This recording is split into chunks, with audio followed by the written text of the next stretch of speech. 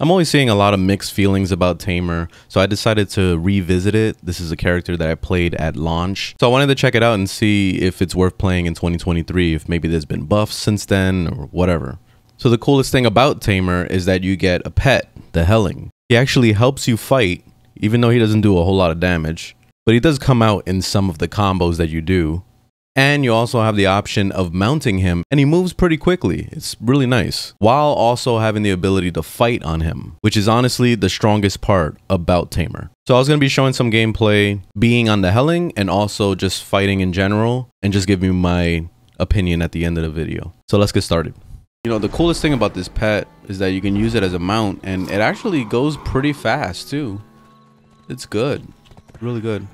I remember I got so excited about Tamer because of this. I was like, ooh, a free mount. Oh my god. Oh, I went down with the beast. Oh, this is probably like the most annoying thing about Tamer. They put a 10-minute cooldown on the follow ability for your pet, and the follow ability is the only way to make him into a mount. So I have to run on foot now. It's stupid. Why is there a cooldown on that? Doesn't make any sense. Let's see how it does with this boss here. But pretty much it just made everything trivial just to stay on top of this thing and kill stuff with it. Alright, let's see how he does with this.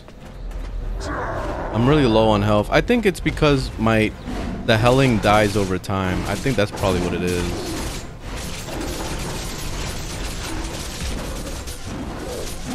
Yeah, he doesn't take damage. I take damage. I just realized this. So that's what the whole point is that eventually he dies and goes away, and then you have to resummon him. But you see how easy mode this is? Normally I'm getting knocked back like crazy and all that when I play a regular character. Look, I could just face tank them, and I'm just holding left and right click. See, this is right click. That's the heal. And then left click is to get my mana back and that. And then there's a shift right click. Does that. It's like a ranged ability. Then there's the Q, just pounds the ground, see? And then shift left click does these big swipes. I like doing right click. It does pretty consistent damage. And then there's also like directional when he does like a spin, you see? He'll spin to the side and stuff. See that? Yeah, this is easy mode. Like literally, look, I'm just holding left and right click. That's it. I can take a nap. Good night. Because you know how it is when you fight this guy. He knocks you down like crazy. So look at that. I can't believe how easy it is. Let's see what the Heilang is like fighting these guys, because you know how these guys are. It's just constant knockback, stun.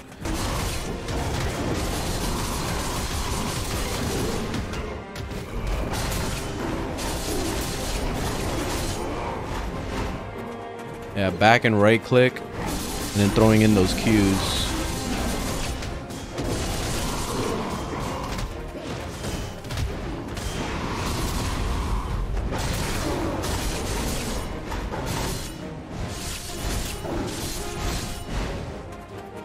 It's not bad. It's pretty chilling. At least you don't have to think. You just literally just press right click and left click. That's it. Well, back right click is definitely the best. This one here. Just doing this. And then I'll throw in hold Q. Like this. Hold Q is nice. Maybe do a shift Q. There we go. Shift Q actually does a lot of damage. When it comes to playing a Succession, it seems very weak, and this is probably why a lot of people don't really mess with Tamer, because Succession is more focused, from what I've seen, on self-healing and doing some super armor stuff. There isn't a whole lot of like block abilities and things like that, so you tend to get knocked down a lot on Tamer. So it just seems like it's really lacking all the support that it needs to be able to sustain itself in a fight. So you're gonna spend a lot of time trying to heal, but then if you get stunned or knocked back during the fight, then it just kind of makes it useless. So you're back to square one of trying to heal yourself again. So it doesn't feel very good. Awakening, on the other hand, is really strong. You're gonna mainly be holding in F because F does a ton of damage and it's very fast. The only downside with it is that you're pretty unprotected with it, so if you get knocked back or stunned during that time, you're going to be screwed just like you would be in Succession. But if you could manage to not get stunned during that time, you do a ton of damage. So Awakening is definitely the best way to go if you're going to go Tamer. So I could see why people don't like doing Succession Tamer, or even just cancel out a freaking Tamer altogether, because pretty much you're better off just using the little Heilang thing and running around as him, because you don't have to worry about getting knocked back at all, and you got pretty much unlimited health with that thing because you just hold right click to heal. And there's a few other heals too, like Shift Q I think, or Shift F, I mean Shift R, one of those shifts. But yeah, like that's stronger than Succession, honestly. It's just being on top of him. So like, I don't know, it seems weak to me. But Awakening is really cool. I like Awakening, so I'm gonna continue just because of Awakening. All right, but that's it. Thanks for watching. Leave a thumbs up if you liked the video, thumbs down if you didn't, and I'll see you guys in the next one. Later.